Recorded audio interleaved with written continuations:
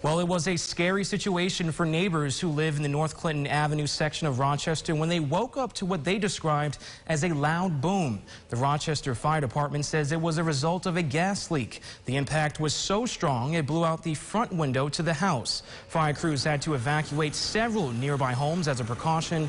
One man we got a chance to speak with says he lives right next door and he is just thankful he and his wife made it out safely.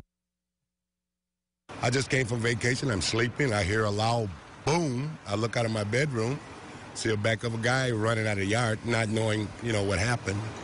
Then the fire department had me come out the home. Luckily, there are no injuries as a result of this explosion. Nearby neighbors who had to evacuate have been given the all clear to go back inside their homes. Fire crews say the home where the explosion took place can no longer be occupied.